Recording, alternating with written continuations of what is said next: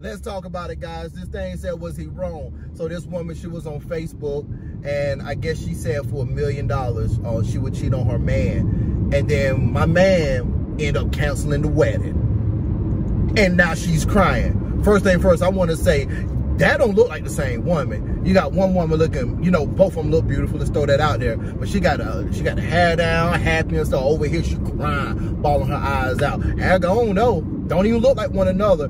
Kurt Franklin said you look so much better when you smile. She need to smile for the rest of her life. Anyway, let's just throw that out there. Look, men and women, y'all gonna learn about the social media stuff. For some reason, we grow up that we gotta put all our thoughts out on this social media. We gotta tell everybody what our inner desires say. And now you done found yourself manless. The way you crying, I know he was a good man. The way he looked, I know he was a great man. Looked like a provider, looked smart. Looked like he work in IT somewhere. Or could be a doctor. Looked like he owns something. Looked like he owns some pipelines. And he ain't got that. Now you got to start all the way over with somebody else because you went on Facebook and you said you would cheat for $1 million. I'm going to be real. Y'all may think this crazy. Real man ain't going for that. A real man has to think about respecting me. Don't put me in a bad light into the world, to your friends and family. Don't do anything that's going to embarrass our name. You may not think that's embarrassment. That's embarrassing your husband. So now, friends and family who see that post when Thanksgiving and Christmas come around, what you think they think? Oh yeah, y'all married, y'all together now. She's into you, but let me throw her a couple of dollars.